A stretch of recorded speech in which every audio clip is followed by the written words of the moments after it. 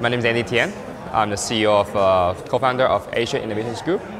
We're the maker of a number of popular mobile social entertainment products around Asia Pacific and globally. And our latest project is actually blockchain. It's called GIFTO. So GIFTO project is the world's first universal gifting protocol. And it's inspired by our experiences with our UpLive, the fastest growing revenue mobile live streaming app in the world.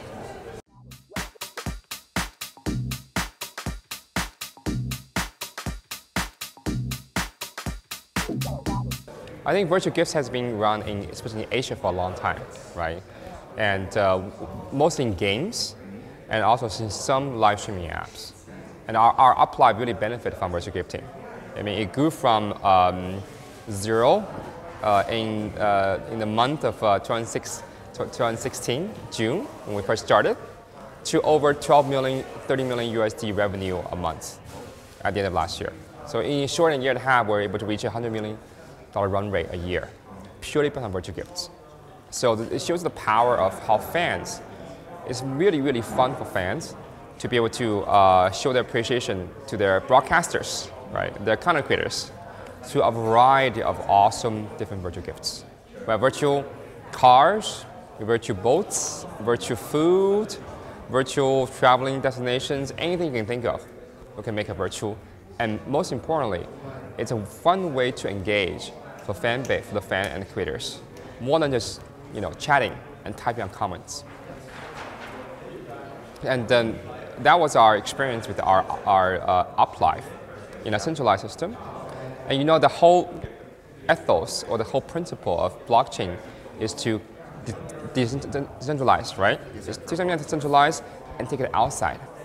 So our GIFTO project is really meant to decentralize the internal closed gifting solution for UpLive to something that everyone can use, regardless of what platform they are on, Facebook, Instagram, or YouTube.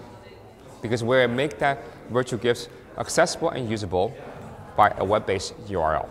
So no need to download an app anymore to send and to receive virtual gifts.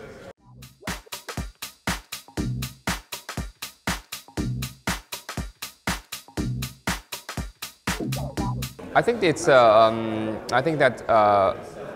think secret of any success is years and years of preparation, right? I think that, for example, TokenPost didn't get to the same current level of quality without spending so much time in media before, right? So we just started with the same things with us.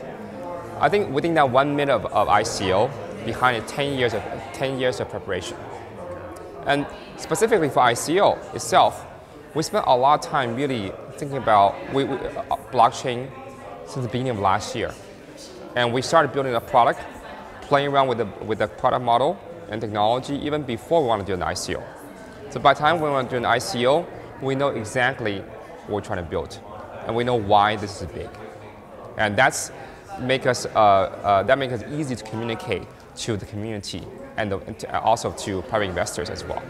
So we're able to get some of the best private investors, including Pantera, who's the #1 crypto fund in the world, and Bo Shen, who is part of Founder Capital with Vitalik, and arguably the most successful equity-based blockchain investment firm in the world. So the two of them were our anchor investors, and through them we can reach any investor we want.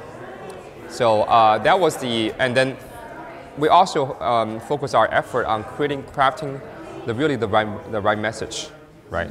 Showing everyone that we have a real massive business behind us. We are the largest consumer revenue company last year to ever conduct an ICO. Last year, our group revenue was over 130 million USD. So we're very unique, right? In the ICO world, where it's mostly just little projects, kind of vying for everyone's attention. And our existing user base and brand was very helpful because people knew who we are. And we had backing, and we had comfort, and we had trust, which is very, very important in the ICO world. And finally, I think we were able to, because most importantly, the virtual gifting solution GIFTO was not only, most people thought it was unique, but also relatable. Everyone can understand it. Because why? We actually had a working demo. and a very large business from which it came. So people understand and appreciate it and believe that this is a real project that can be done. So I think all those factors came, and also, of course, with the help of TokenPost, high quality reporting, among other international media, we're able to, I think, attract the attention of the world.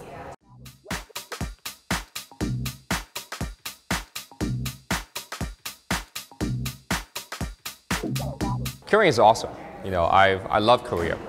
Korea is very, very important to us because, Korean barbecue is great, the best beef ever.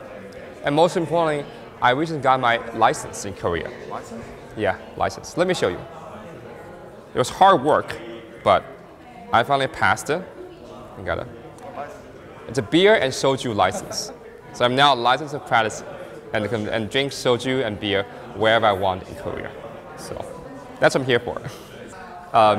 And we are a mobile entertainment company, now plus blockchain. And Korea is the entertainment content capital of Asia, in some ways of the world, with movie, singers, and TV content.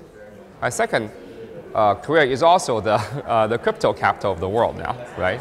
With all the trading activities and going on and so on and so forth. So for that, and also thirdly, Korea is also live streaming, right? Capital of the world, because Korea actually created current live streaming phenomenon 10 years ago. So with all those three things, and also I'm in gaming. I was general manager of Zynga China before, and a large part of our upload success from our gaming backgrounds. And Korea is also gaming capital of Asia Pacific. So for all things combined, this is our most strategic location for us. And we have over 25 people here already, growing our upline business, as well as expanding our global, our GIFTO, ready for deployment in Q2.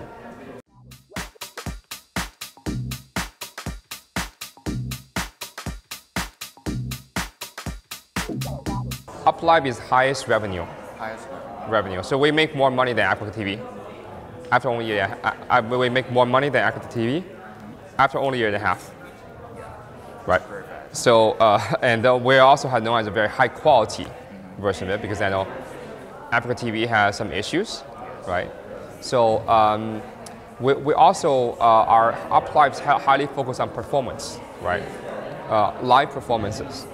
And how do we actually, that itself has a lot of tie-ins with the entertainment industry.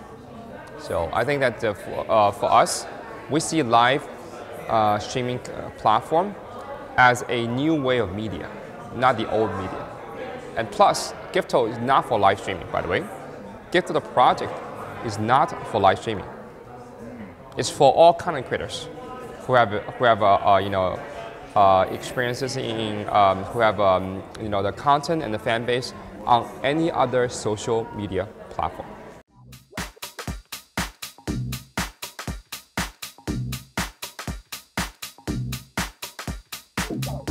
So wallet is a crucial piece of the GIFTO ecosystem, right? Because we have over 30 million users now and growing very quickly. So, and those users are high-paying users. So we want to convert many of those users into crypto users, and through the use of wallet in our Uplive app. So we'll be able to launch the wallet to enable users to be able to get GIFTOs directly from our wallet, which would be what would be the first consumer app to do so. And that will provide a very large initial user base for our tokens. As you know, as hard as tokens are, most of the tokens are not being used, right? So we want to be the first token that's actually going to be deployed and used in real life by real user base. So starting with our own users.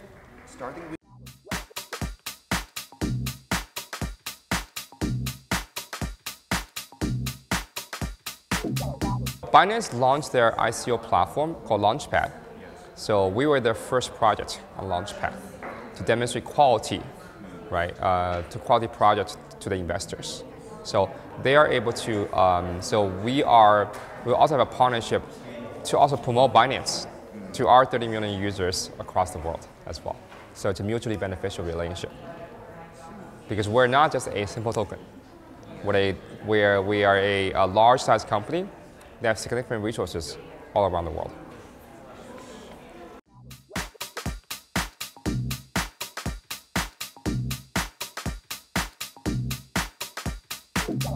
I think we want to make GIFTO the number one token for the entertainment industry, starting from gifting. Because we believe that gifting is a basic human phenomenon, right? We give to your loved ones, to friends, to art, and fans want to give gifts to the creators. So as much as we can, we want to enable that gifting that's always so common onto the virtual world. So I believe that this will become the most fun way for people to transact within GIFTO, like with cryptocurrency going in the future. If we can do that, that's a lot of work already.